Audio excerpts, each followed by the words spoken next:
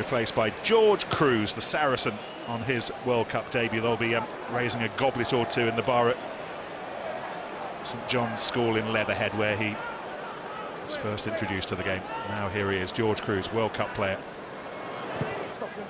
Stop!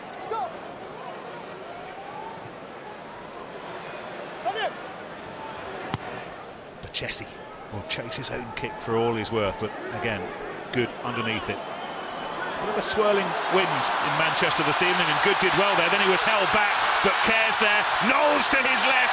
Nowell with a run for the line, and two Exeter players have scored in a couple of minutes.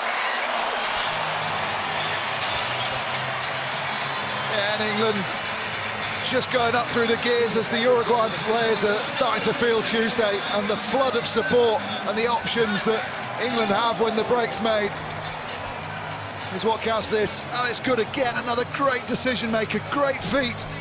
Almost like having a second 10 playing down that blind side. Danny Kerr times his pass perfectly, and Nowell has enough room to accelerate on the outside curve to make sure he beats number 14 the flailing tackle of Villaseca.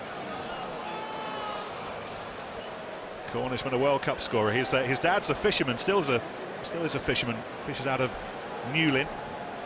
His mum was never keen for him to go into the fishing business, far too dangerous, she thought. So here he is scoring tries for England in the World Cup. No, nothing else in there, mate.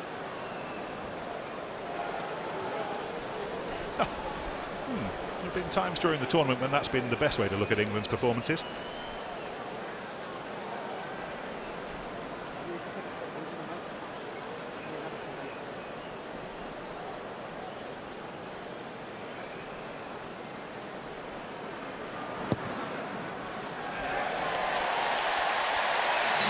Things looking significantly brighter for England, certainly in this second half now. They've scored 3 tries.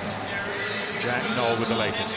Yeah, it's lovely footwork from Good. First to come inside, turns his defender inside out, and that's what means that he can't get back to Danny Kerr. And again, good running lines from England's attack, and hopefully now